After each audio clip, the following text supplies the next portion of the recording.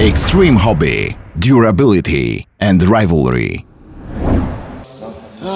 Powiedz Alan, no jak tam twoje wrażenia po pobycie w Polsce?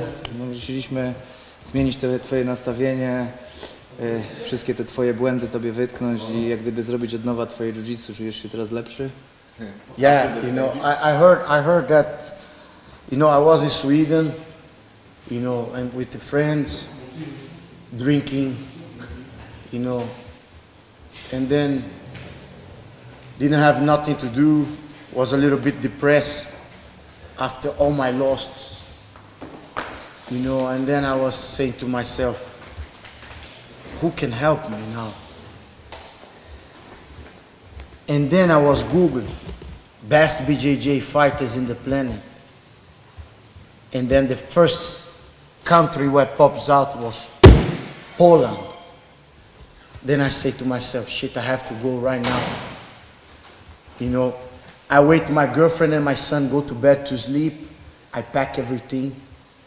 My son have one small pig that he put coins in. I break this, took all the coins, run to the airport, buy a ticket, and came here to train with you guys, so you guys could help me to get good in BJJ. Rozumiem, że możemy teraz spodziewać się napływu tych czołowych zawodników z Brazylii. Będziesz nas reklamował. Yes, absolutely. You know, I'm gonna get back now to the hotel. Gonna write to Bochecha, Rodolfo, Leandro Lô, Durinho, Miao brothers, all those guys that think that they are good, they are missing out. They have to come here to get better. Braulio Stima, Vito, Roger Grace is just beside here in England, you know. They really need your advice, guys. So that's what I recommend. Rozumiem, że przed następnymi mistrzostwami, do których się przygotowujesz, na pewno pokażesz niesamowitą formę, pewnie drugą młodość. Również przyjdziesz przygotowywać się do nas. Yes, yeah, I definitely gonna come here, and I'm even thinking about not even go back anymore. You know, not to Sweden, not to Brazil. You know, I found a job here, whatever job I have, so I can support myself and even live in the gym, because I'm never gonna find training better than here, nowhere else. So absolutely, I always gonna prepare here. Powiedz mi, jesteś zawodnikiem generalnie znanym z kimon. Pomagasz zawodnikom MMA w Szwecji. Uważasz, że parter powinni poprawiać również w kimonach, czy trenować w nogi? Jakie jest twoje podejście do MMA? No, absolutely, absolutely. You know, my whole experience when it comes to grappling comes from BJJ. It's the sport I have done my whole life. I started really early, still doing, still active until nowadays. Training myself hard, search for improvement every day, competing against the best guys in the planet. So I always advise the MMA fighters that if they want to get good on the ground, they have to train BJJ. Because the guys with the best reactions on the ground is the BJJ fighters. And so they can improve their thoughts, recognizing situations. I always advise my guys to train with the gi too. But when it's getting close of the fights, you know, I always recommend that to don't use the gi. Because of the risk of get injury on the hand, the gi can get stuck or everything. And then we take the gi off. But out of the times, I mean off seasons, when they don't have any fight coming up, I recommend them to use the gi. Also so they can start, you know, training in a different way. It's a different kind of sport, but also it's, you know, making the game on the ground for the MMA plus, you know, it's improvement all the time. So I always recommend every MMA fighter to train with the gi, but not when they are preparing for a fight in shortly time. And then it's the time when they should use the grappling more, the no-gi, with the gloves, so they can start, you know, adapt everything that they learn in BJJ to their game with the no-gi. You know, all the space with the hand without the gloves, and then with the hand with the gloves is different. You know, so it's many things to just adapt. So that's why I think both complete each other. W ostatniej walce twojego podopiecznego Gustafsona z John Jonesem było dużo kontrowersji, przynajmniej w Polsce, kto wygrał, kto przegrał. Czy twoim zdaniem decyzja o zwycięstwie Jonesa była słuszna? You know, I'm a kind of person that in this kind of situation, I can't say, you know, because everybody gonna say that, yeah, he's Alexander grappling coach, he gonna say that Alex won. You know, my opinion is that Alex shocked the world, the whole world. Everybody was expecting John Jones to destroy him. Because John Jones is the champion, you have been proved that he's very good guy, the best, one of the best in the business. And Alex came there for the first time of his life. He fight 5 rounds. He showed the world that don't exist a human being invincible, you know. He showed that he also have his value, and he's there to fight for the title, you know. And the referee's decision is their decision, you know. Everybody can have your own thoughts, but in the end what counts is what the referees say. Alex lost. We think that he didn't, but the truth is that he lost. You know, Alex himself say that he wanna have a next time, a next shot is gonna happen, and he gonna try to do different. You know, his mind it's already passed of this moment that happened, because after the judge decision, there's nothing else you can do. You know, unless you have to just move on. You know, and Alex is dealing very good with this. And the next fight will be even more exciting, you know, because now he has a lot more experience. He's even more hungry. He knows that nobody is invincible, and we're gonna work hard to this time really bring the belt to Europe. You know, don't leave any kind of, you know, maybe or I don't know. No, all we're gonna go to kill or die. That's it. Zaraz jak przyjechałeś do naszego miasta, spostrzegłeś u nas znaczki B i rozpoznałeś z Bagi. Skąd znasz Bagiego? Yes, you know, Baginski is a guy that, you know, I have a lot of respect for. You know, he been training with us in Brazil when we was Brasa. You know, tough training, hard training, you know, never back down. Have his mind exactly the way it should be, you know, when it comes to hard training, development, competitors, you know. And the work he have done here with all of you guys in Poland, the whole world knows. You could see that as soon as I saw the logo, I recognized and identified exactly where it was coming from. You know, in my whole BJJ career, all the knowledge I have, not just me, but many other guys that I've been talking to, you know, we have a lot of respect for him. He's not a guy that it's tweaking his student. He's bringing the reality of being a high-level competitor inside of his gym with discipline, dedication, and hard work. You know, this is exactly what I believe.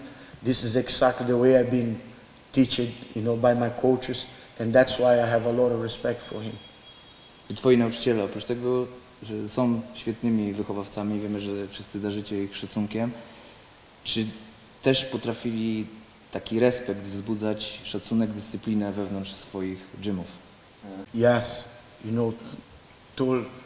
know, every time we was training from the beginning with TDD, you know, we always was educated, you know, in a way that was preparing us not just for BJJ but also for outside life, you know, because if you are a guy that can't follow rules inside of your house, inside of your gym, you're not gonna respect the rules on the streets or on your work or on your school. Ricardo Vieira started educating us to be professional, to take the BJJ, what we had as a competitor, as a guy that follow rules inside the gym, outside of the home, but to be more like something what we could live with, you know, like we could make the living of our life, support our family, make money, work with.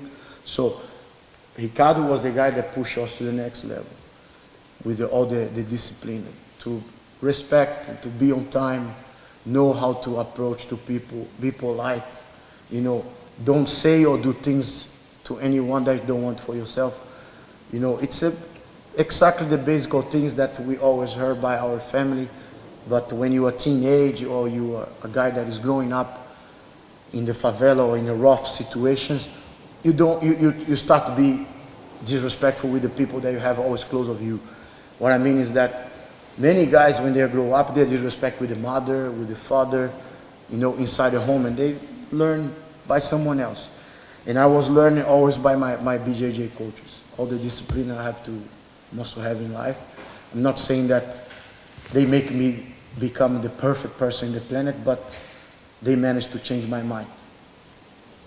W takim razie, co czułeś, kiedy kupowałeś pas pierwszego ze swoich mistrzów? Yeah, this, you know, like I say, I have doing BJJ for many years. You know, I have been winning world championships, Brazilian nationals, Europeans. You know, I have been getting my black belt, changing belt, you know, all the other belts before the black belts. You know, I have been seeing students that start training with me without any perspective becoming world champion by, you know, I make them believe, I make them train, I guide them and be successful. You know, and still, the thing with the belt with Tereré was one of the moments that I have been through in my life that I will never forget. You know, because Tereré always been my friend since before BJJ, you know, when we was playing football, surfing, studying, you know, making trouble on the street, you know, fighting, everything comes before BJJ, you know, and see everything that he achieved with BJJ. He was the guy that put me to start to train BJJ with him. And I'm one of the guys that could follow all his career, you know, because I started training with him really early. And I saw also he became the best guy of all the black belts. I have seen him win, you know, open class in Brazilian nationals when he fight against guys 30 kilos more than him, and he takes the guys like it was nothing. You know, I have seen him saying before a final of the World Championships, yeah, I'm gonna submit this guy with the triangle, and he go and do, you know. And also I saw his life change, you know, when he got all his problems in US, he'd been in jail there, came back to Brazil, he wasn't the same guy anymore. I saw my friend, my master, my teacher, go down to drugs, you know, and 6 years of his life, almost 7 years, I saw his family also suffering, because our family, it's also friends, you know. And all the people around him, because in the favela where we grew up, Tereré always been the guy that in BJJ that always been the inspiration for everybody. And after this happened to him, you know, many guys stopped with the BJJ, start getting involved with gangs, drugs, get killed. I lost many friends after this because they didn't have inspiration, somebody to look up to. I still was just a purple belt when everything started happening to Tereré. You know, and see all this was very painful for me, you know, because that was the guy that make everything happen in my life, and I was seeing his life going down deep and deep. And, you know, he got addicted in crack. Drug works in your body, in your system. You know, it's really bad. You know, and I see that was really hard for me. And even though in none of the times when he was using drugs, when he was like with people like homeless on the street, I never turned my back to him. I never disrespected him. I never lied to him because I couldn't. You know, I always have in my mind the sure, the 100% sure that everything what I managed to achieve was this guy that make it happen. You know, and every time he asked me for money, if I knew that he would use drugs, but I couldn't say no because I always thought that the money I have in my pocket belongs to him. He was the guy that believed in me before everyone. And then one day, I was training at night, and I saw him in the hill of the favela after the training. After training, and then I met him there. You know, he was weighing like 68 kilos, 65 kilos, you know. A guy that I always saw big, competing, strong, you know, go through this situation. And then he's asking me for money. I say that I didn't have at the moment. Then he said, can you give me later? And I say, of course. I remember like it was today, you know, and then I went home. And then like 2 hours later, I heard he shout me at the door of the house. Then I went there, and he have a supermarket plastic bag on his hand. Then he say, I want to sell you something. Then I say, what's up? He say, yeah, look at this. He took his belt, you know, that I always saw he wear when he compete, when he teach, when he trains. He say, I want to sell you this. Because from all the guys that I've been training, you are the only one that managed to get this far. And you take as much as serious, and I know that you always respected me. Then I say, but I can't accept that, you know. Then he say, I don't have gi anymore. I not even want to train, so it's no reason for me to keep this. So the first one I offer to sell, it's you. Then I say, okay, how much you want it? And then he sell for me for 5 reais. I don't know how much is in euros, but it's like maximum 2 euros. Then I say, of course, then I'm gonna take it. I gave him the money, even though I knew that he would use drugs, because it's exactly the price, the lowest price for a crack stone in Brazil. And then he took the money. When he turned it back, I say, you know, I'm gonna give back your belt. But in my mind in this moment, I was sure that he would die, or by the drug dealer's hand, or by the police hand, or by overdose of the drug. And I would go to his funeral and throw his belt when he would be dead there. And then he said, I'm not gonna need this anymore. I went to buy a new drug. You know, I went back home and was looking at the belt, and it was like a movie coming to my head, you know. Everything this guy have been educating me, everything I have seen this guy building up for our favela, for our people, for the BJJ community, for the whole sport. I just saw that was over when this moment came. But then, you know, he was continuing to go through all this, and one day his family convinced him to go to rehab. He was going to the rehab clinic, everything, and one day I heard that he was back in training. Every time I was back in Brazil, I was having the opportunity to train with him. He was, of course, using medicines, and every rehab, it's a process. You know, sometimes he was going down again, back to the clinic, until he was out of the clinic and decided to compete again. When I saw that he was competing again, I was really happy. In none of the moment I stopped and think about, shit, he's in my weight class, and we are in different teams.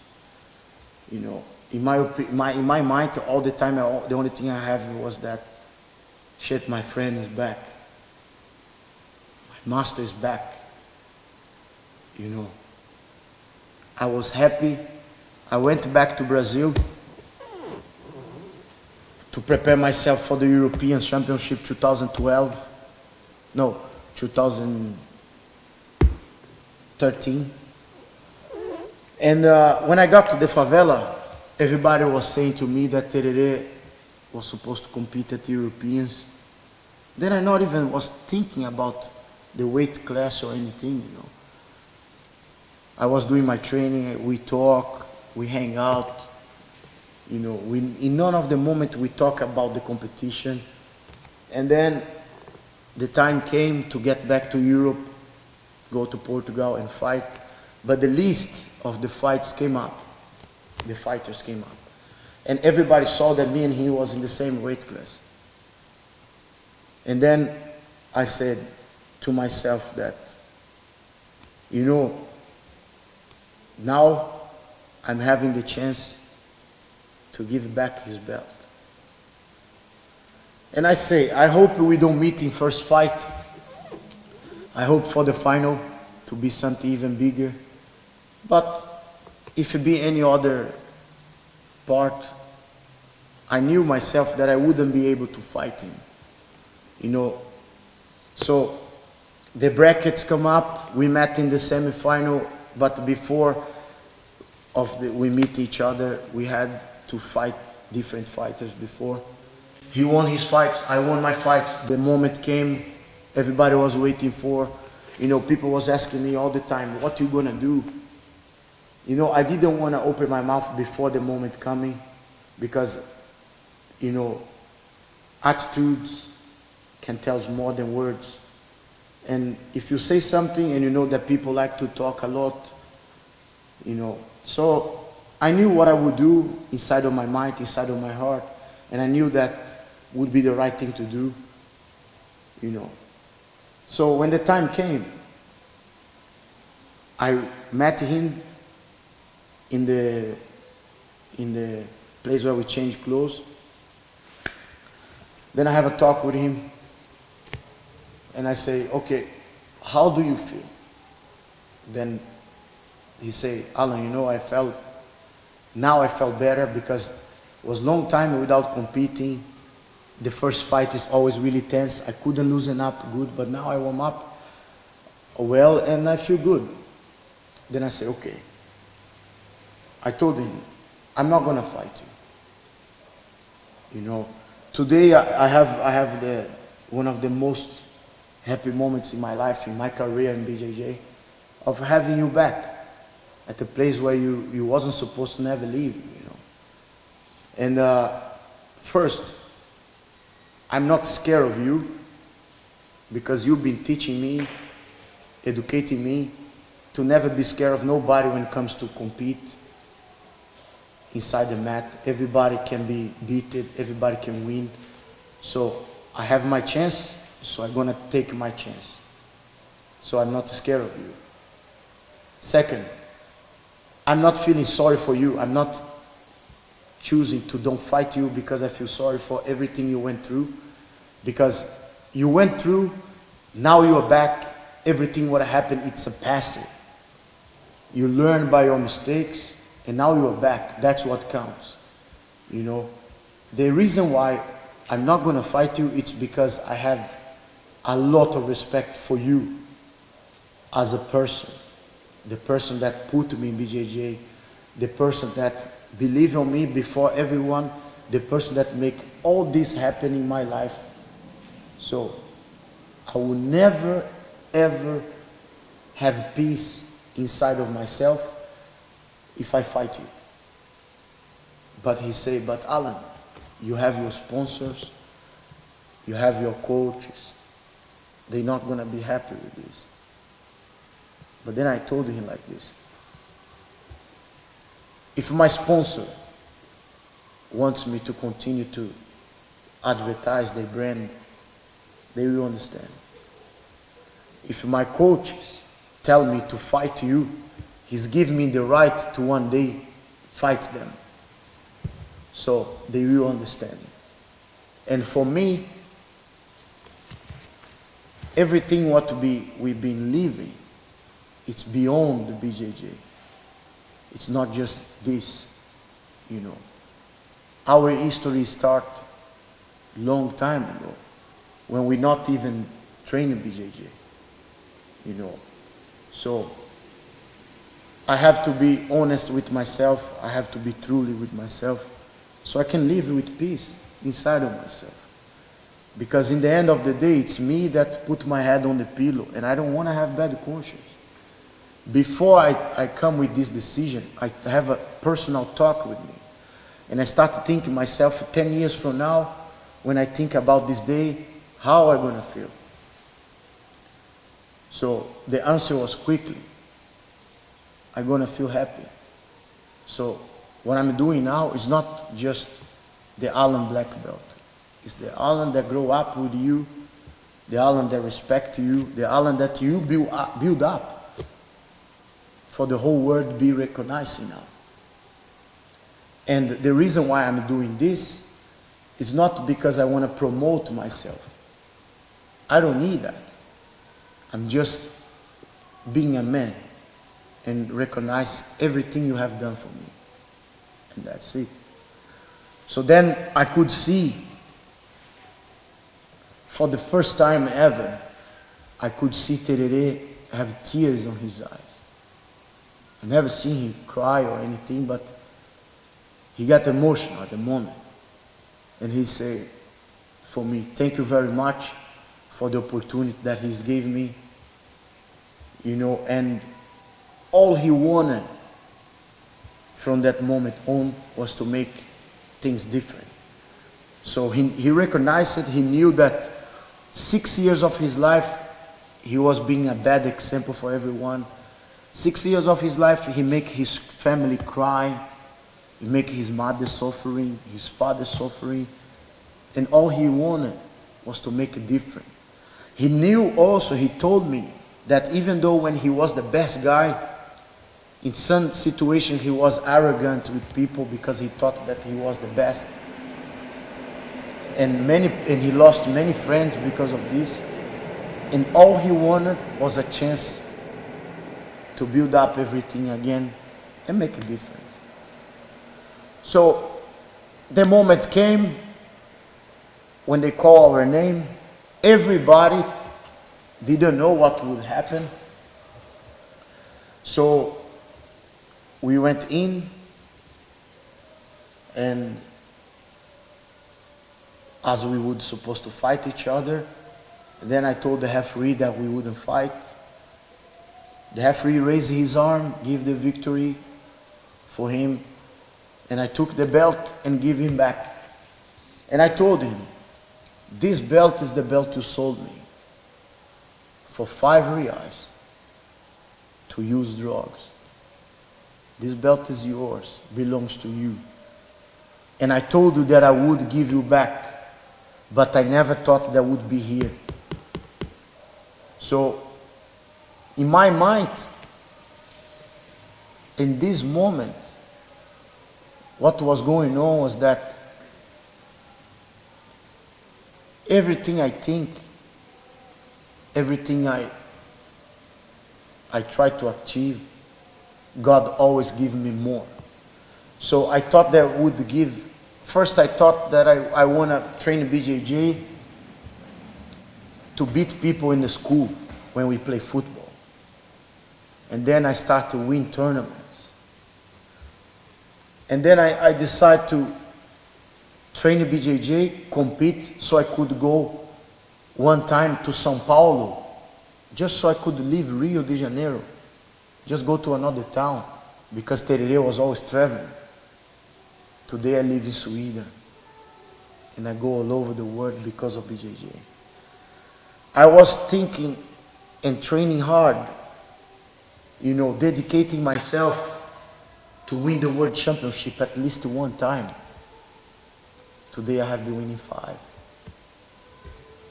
You know, I was always trying to find a way to do something what I like it to do, so I could make money to support my family in Brazil, support myself, support my kids.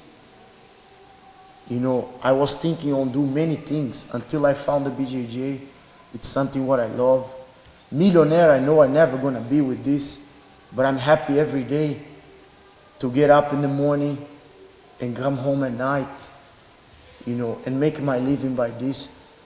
So at the moment I thought, I say to my friend, today I'm gonna give you back your belt. In my mind, he would die.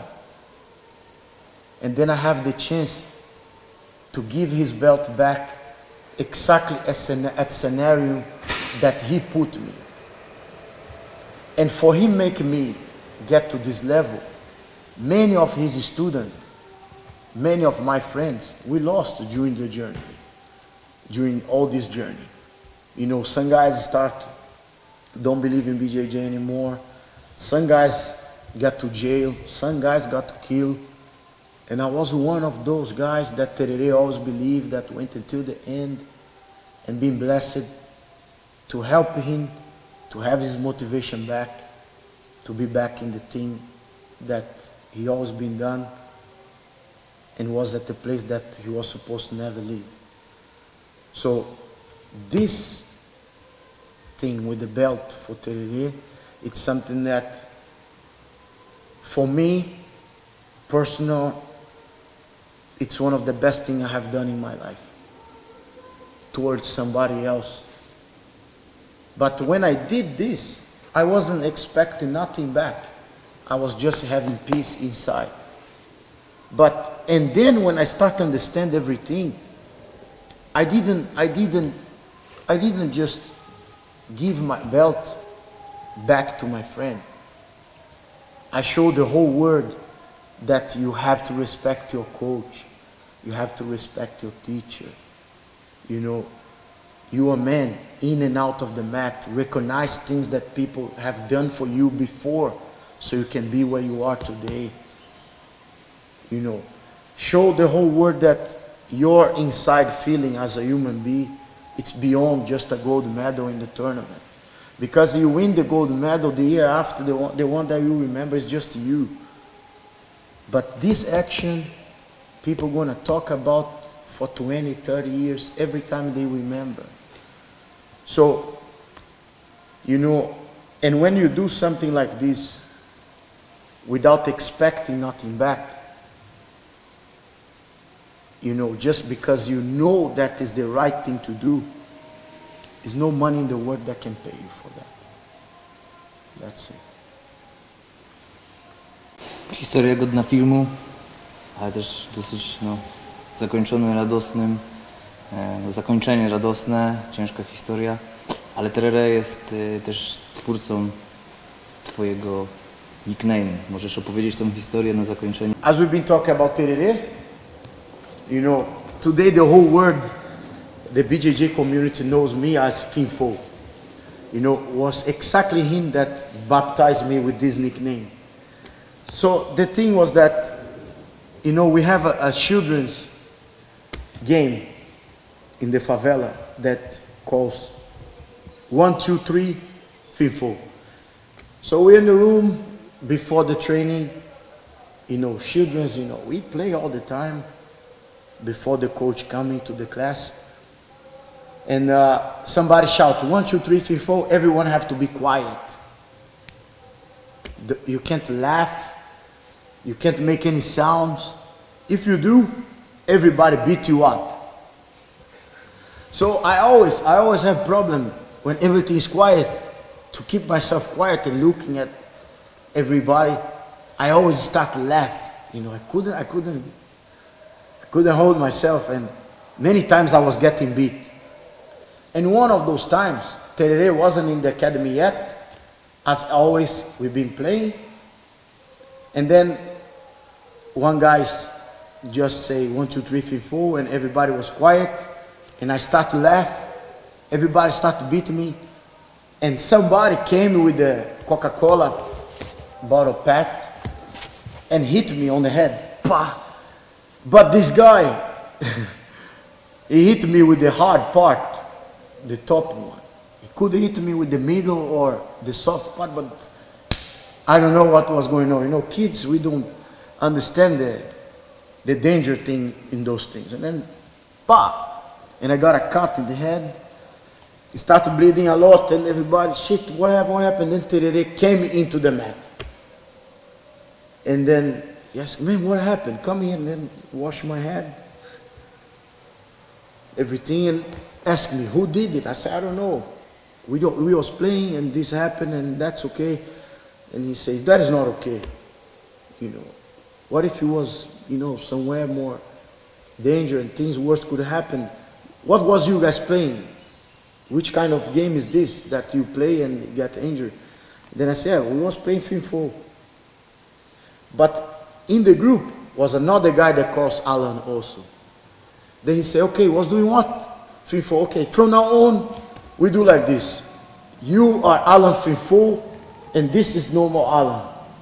Okay? And then when he said that, everybody started laughing. I didn't like at the moment because I knew that this would be sticky on me for the rest of my life, you know. In the beginning, I wasn't happy with the nickname. You know, FINFOU, FINFOU, FINFOU. My family also wasn't. But the worst thing you can do when somebody calls you something, it's show that you didn't like it. Because then they're going to continue to call. So, like every other nickname couldn't be different with this. And everybody started calling me FINFOU, FINFOU. And people start knowing me as FINFOU in the competition.